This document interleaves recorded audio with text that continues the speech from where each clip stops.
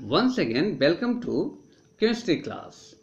Now, we should talk about the laws of conservation of mass, and the third example of that conservation of mass.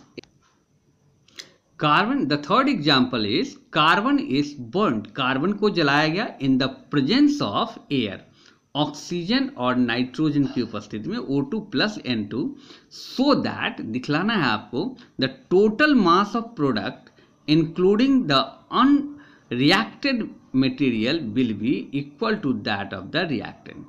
तो आपको इसका reaction भी लिखना है और रिएक्शन लिख के इसका क्या दिखाना है हमको कि टोटल मास रिएक्टेंट का और प्रोडक्ट का बराबर है। So the given atomic mass of carbon 12.00 gram 00 gram and atomic mass of oxygen 16.00 gram. Now the atomic mass of nitrogen is equal to 59.8 gram. Air contains nitrogen. Nitrogen में air में nitrogen कितना है 78.1% and oxygen कितना है 20.9%। Approximately हम सभी जानते हैं कि एयर में नाइट्रोजन की उपस्थिति 78% है और ऑक्सीजन की उपस्थिति 21%। राउंड फिगर में लिखे जाते हैं, यहाँ एक्यूरेटली लिखा हुआ है 78.1 एंड 20.9%।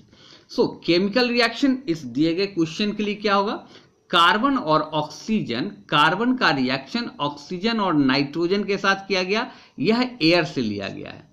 सो कार्बन ऑक्सीजन के साथ जब रिएक्ट करेगा देन कार्बन डाइऑक्साइड गैस बनेगा। ये क्या है, CO2 क्या कहते हैं इसको, carbon dioxide, carbon dioxide gas है ये। और साथ में क्या बन रहा है, साथ में नाइट्रोजन गैस इसमें से रिलीज कर रहा है। So the total atomic mass of reactant, reactant हो गया COO2 प्लस N2। सो C का वैल्यूज है 12 एटॉमिक मास है, ऑक्सीजन होते हैं 16 दिया गया था, 2 से मल्टीप्लाई कर देंगे 32 एंड नाइट्रोजन होता है 59.8, सो 2 से मल्टीप्लाई करेंगे तो 119.6 gram and 3 should be added 163.6 gram. Now RHS carbon dioxide gas और N2 गैस है, इनको लिया गया प्रोडक्ट के रूप में। तो C का वैल्यूज है एटॉमिक मास है 12, ऑक्सीजन होता है 16, 2 है यहाँ पर एटम्स, 2 से मल्टीप्लाई किया गया। नाइट्रोजन होता है 59.8 और 2 से मल्टीप्लाई कर देंगे तो आ गया 119.6। इन तीनों को ऐड कर देंगे 163। ये सिंपल सिंप्लीफिकेशन है। अगर आपको एटॉमिक मास दिए हो तो इसी ढंग से इसको लिखा जा सकता है। इन दोनों को फिर क्या कर देंगे, ऐड करेंगे।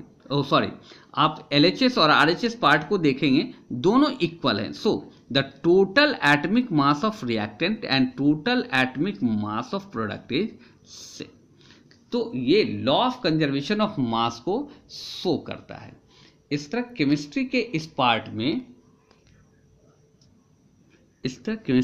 पार्ट में आपका चैप्टर 1 समाप्त होता है। धन्यवाद।